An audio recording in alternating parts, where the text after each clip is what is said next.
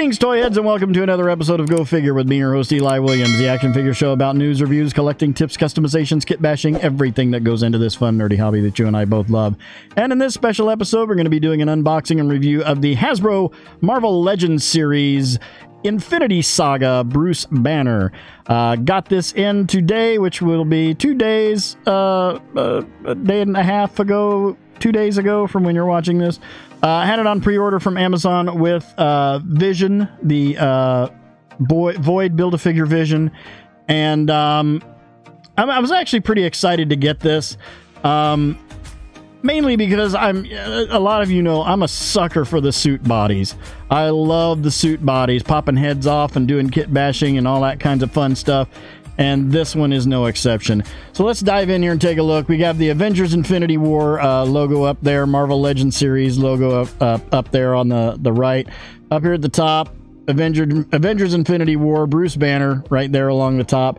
There you can see Bruce Banner in all his pre-hulkiness, Bruce Banneriness.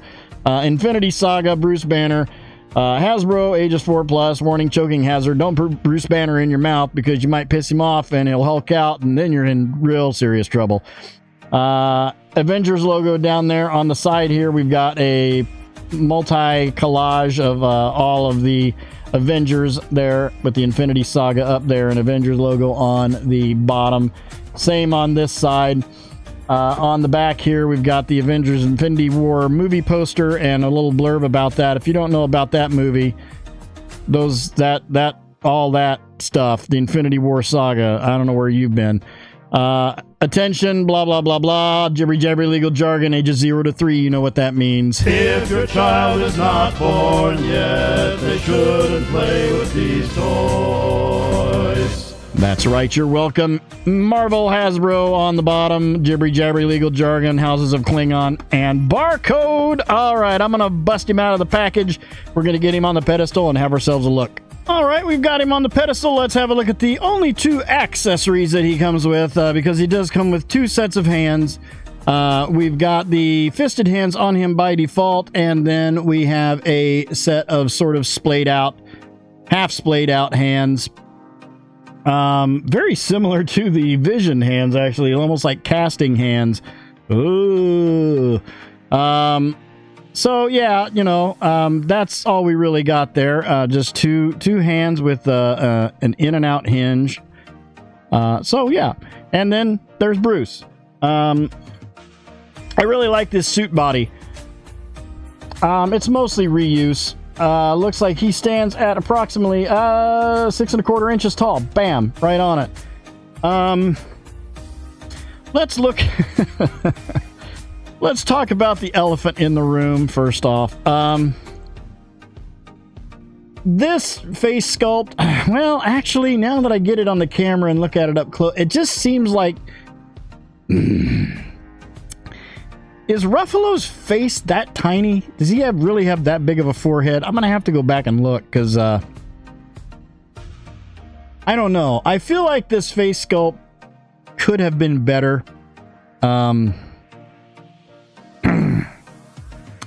I don't know. It looks okay. I feel like maybe he got hit in the face with some pin particles and it just kind of shrunk a little bit. It just seems really like his eyes, nose, and mouth are too small for the head. I don't know. Let me know what you think down in the comments. The hair sculpt looks great. I like the gray on the sides there, right above the ears. The hair, I mean, it looks like him. It's not the face that looks like Mark Ruffalo, but it just seems like the face is tiny. I don't know. You let me know what you think. Got a nice purple, dark purple jacket. I love purple, as you can see. Nice purple jacket. We got a light purple and gray checked shirt there. A little bit of a gray undershirt peeking out of the top of that where it's unbuttoned. Black belt with a silver buckle on there. Looking pretty sharp.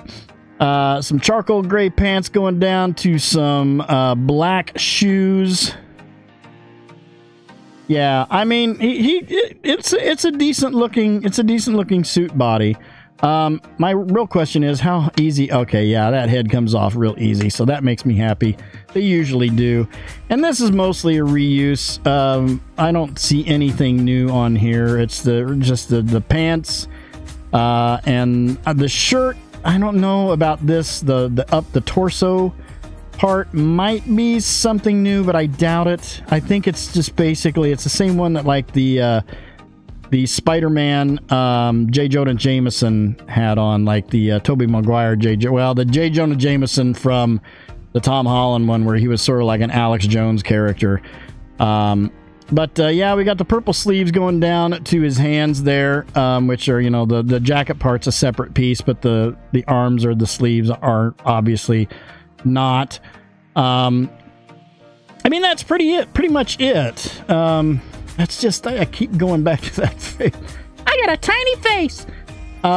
So let's go over articulation. We all already know that we've got the static neck with the ball hinge up at the top, giving us actually really good down, really good up, full rotation on the head, a little bit of tilt, but you don't get that with this unless you get, you know, the dumbbell in the neck. So they cut a corner a little bit there with that. This is not a figure where I feel like this should have had the dumbbell and the neck instead of this, because you don't really need, it's not like he's going to be flying through the air or, you know, looking down brooding. He looks like he's pouting. He's like, oh, the Hulk won't come out. I don't know what to do. But with the arms, we have butterfly joint. I don't think we do. No. Full rotation on the arms with the hinge at the shoulder going up to, ooh, that one's a little, ew. I always got these suit bodies always scare me right there, because I'm always afraid I'm going to snap that pin on that arm. So I'm going to say right to there. You can probably get a little bit more on those, but I'm not going to attempt it. Do have a bicep swivel with a double elbow going all the way to there. So that's nice. And then with the wrist, full rotation on the wrist and an in and out with these, just same as the splayed out hands. Down to the torso, mid-torso, where we've got a hinge for some ab crunch. Good forward, not getting a whole lot of back because of that back of that jacket right there. Legs all the way out to there, no drop down ball joint, but we've got a thigh swivel and a double knee going all the way back to right about there is where it's catching. And then down to the feet, where we have detents on the feet and a forward rocker. And just like the suit bodies, you don't get a lot back there because that bottom part of the foot catches on the back part of those pants. Let's pop his hands off. I want to put these hands on him. And which makes this nice because these hands are made to be swapped. It's almost like they know, it's like, yeah, people are going to use this for other crap. So yeah. And, you know, as some suit bodies are, you got a bit of an issue with those feet. Sometimes they don't want to stand upright. They want to fall backwards because of just the way that those feet are. But, yeah, you know, it's Bruce Banner. Even at this angle and this far away where I'm sitting, it just looks like that head is too tiny. I don't know. Let me know what you think. So let's pop him off the pedestal here. We'll line him up with some other characters and we'll see how he scales up. All right, here we've got him lined up with the Medico Mafex Return of the Jedi Boba Fett, the Hasbro Star Wars The Black Series Imperial Stormtrooper version 2, the Hasbro G.I. Joe Classified Series Mutt and Junkyard, and the Mattel DC Universe Classics Clark Kent. Thought that would be appropriate. Another alter ego. All in all, I mean, I'm pretty happy with it. It looks, it's nothing too fancy. I'll give him a 7 out of 10. You know, it's not fantastic, but it's going to serve my purposes because it's going to have all different kinds of heads on it. But let me know what you think about that head sculpt. I don't know. I'm torn on it. I'm really on the fence about this head sculpt. I feel like that face is just too tiny. But I don't know. Let me know what you think down in the comments below.